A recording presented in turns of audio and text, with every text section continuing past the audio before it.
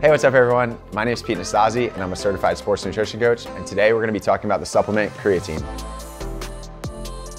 Let's talk about what creatine is in the first place. So it's actually a combination of 3 individual amino acids that is one of the best supplements in regards to muscle building and endurance athletic activities. The reason creatine is beneficial is because it's actually able to interact with our main energy source in the body, what's called ATP, or adenosine triphosphate. The easiest way to describe this is the fact that creatine is just really helpful for increasing the amount of sustained energy that you have. So it allows you to work out for longer periods of time, which ultimately over time allows you to build more muscle mass. Creatine monohydrate is the most commonly found form of creatine. Essentially it's 90% creatine bound to about 10% water, hence the monohydrate.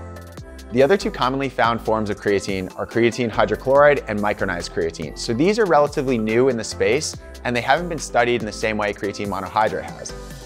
If you're new to creatine, I would definitely suggest just going with a regular creatine monohydrate. This is the most studied creatine on the market right now. It's the least expensive, it's gonna be the safest, and it's gonna provide you with the most proven benefits.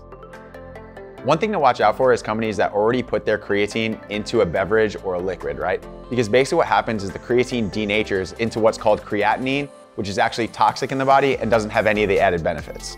So when you're looking to purchase a type of creatine, you always wanna make sure you get the powdered form. I suggest just buying the generic one, and you really don't have to shell out a ton of money for this type of product. Creatine is one of my top 3 favorite sports supplements, and I take it daily. You do want to make sure, in order for optimal performance, that your muscles are saturated with creatine. Typically, when I'm working with my sports performance clients, I recommend taking a creatine dose of about 5 grams per day.